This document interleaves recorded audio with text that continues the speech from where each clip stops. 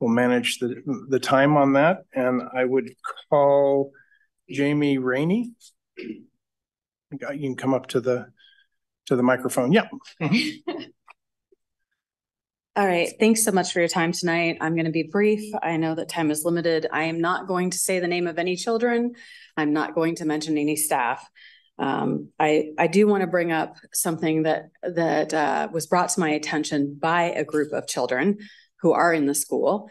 They had mentioned their discomfort with a particular piece of learning material, a book, and I got a chance to see it. I did see it up at the high school and was pretty shocked. Very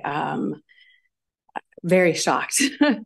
I took that information back. I showed it to as many people as I possibly could, and decided that I needed to see the book again, as well as the curriculum previous to this book. I understand this book was purchased in July of this year. When I looked at the book again, I'm going to talk about what I saw that was in there that I had concerns about, and information about the sex lives of college students, including how many times they engaged in vaginal, oral, and anal sex in the last 30 days and in the last year, pornography, safe sex in cyberspace, outer course, which is non-penetrative sex. I'm sorry, I'm speaking having a little trouble here. Fetishism, exhibitionism, voyeurism, asking students how they compare with the statistics about masturbation. There was a section on friends with benefits, as well as hooking up, fantasy, sharing a statistic about like 90% of girls have lost their virginity by the time they were 18. And I can't imagine as a student reading that, how I would feel. All of these things. A section about fantasy, a section on friends with benefits, as well as hooking up, explaining the 4 stages of coming out, referring the students to online resources that don't mention parents. I think that is probably a dangerous precedence to set. A section about the gender spectrum, which shares how we've evolved beyond 2 genders, defining and discussing transgender, cisgender, bisexual, pansexual, etc. Saying that bisexual and lesbians drink more than heterosexual females, which I think is a very odd thing to say. And I think that's a weird assumption to make. I don't know about you. Tips for creating a healthy sex life. And again, we are talking about minors.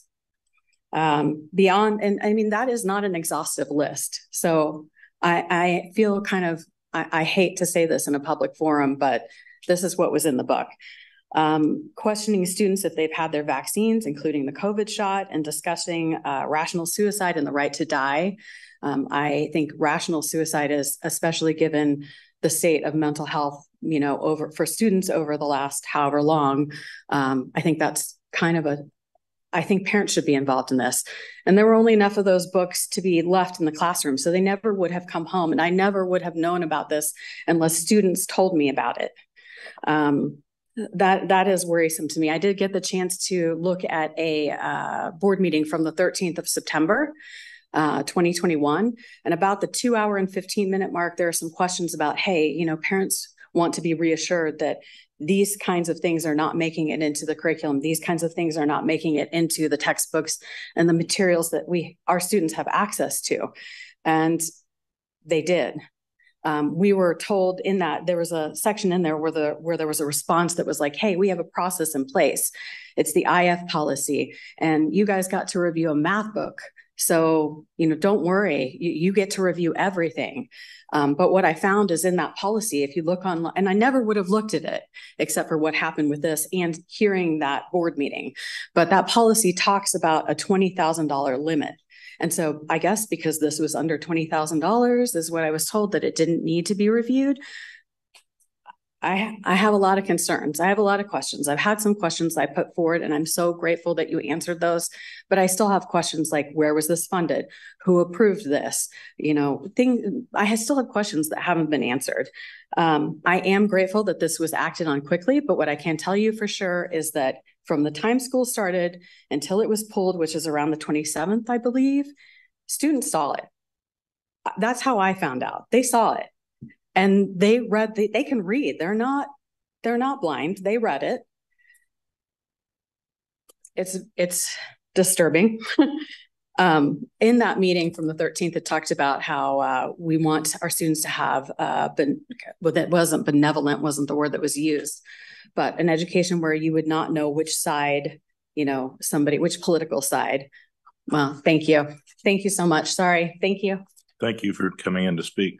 Thank you, Jamie. Yeah, thanks for coming in and expressing your concern. Thank you, Jamie. We appreciate you. Moving on to Charlotte O'Hara.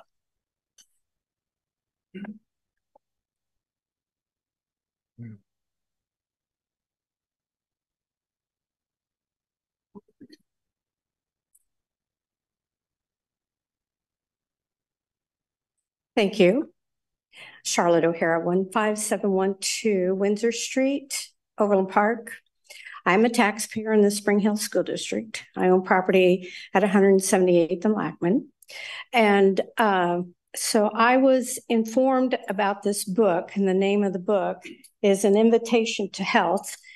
And I'm extremely impressed with Jamie Rainey that she took it upon herself, a mother took it upon herself to investigate this and to research this, and that after 2 visits with staff, that it was quickly removed.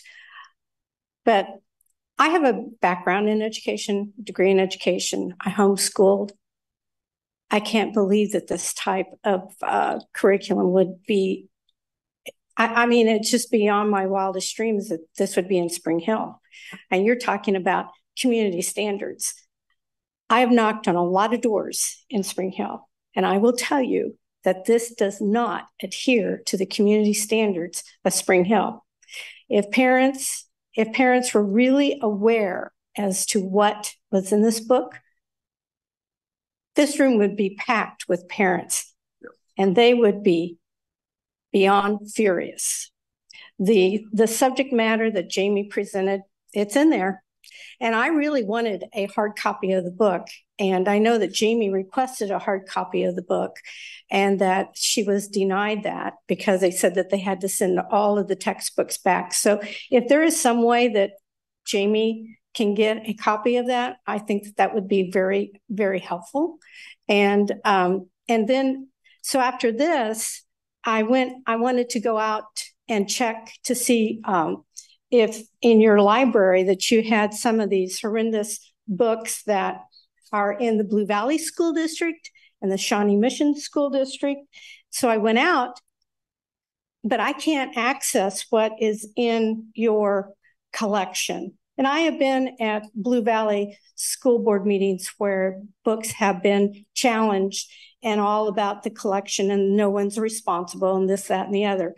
I'm telling you, these books are horrendous. So I would like to know, A Court of Mist and Fury. Let me go, I'm at the wrong place. Court of Mist and Fury. All Boys Aren't Blue. Empire of Storms. Flamer. Funhouse. Genderqueer. Oh, that's a really good one. That's abhorrent.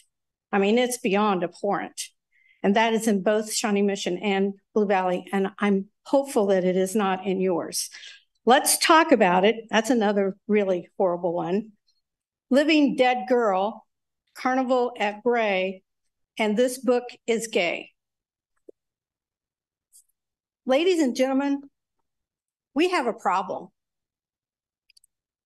We are the adults. And for some reason, it seems like that we can't stand up and say that these types of books and materials are absolutely not appropriate for minors. You could not read these books on radio or broadcast TV because the FCC would say that they are indecent and obscene. But yet, and the curriculum and in this health book, same thing. You could not have read it on a radio station or a broadcast TV. What is that saying about us? It is time that we are the adults and that we can stand up and we can say that we have community standards and that this is not going to stand. I'm working on this at the public libraries in Johnson County because these books are also available for young adults, which is 13 through 17. Really? I keep telling people, adults, that does not get to be used by anyone until they're 18. And then it's very tenuous. So I appreciate that this book was pulled very quickly. I challenge you to make sure that the curriculum that is in these schools, in the Spring Hill schools, and in the libraries, that they adhere to community standards and that we are not putting pornography in the minds of our children. Thank you. Thank you. Okay. Thank you for coming in. Charlotte, would you mind emailing the list of that to our board clerk? Oh, sure. Thank you. Yeah, you did. I tried to write them down as fast as Who should I email it to? Rachel. Moving on to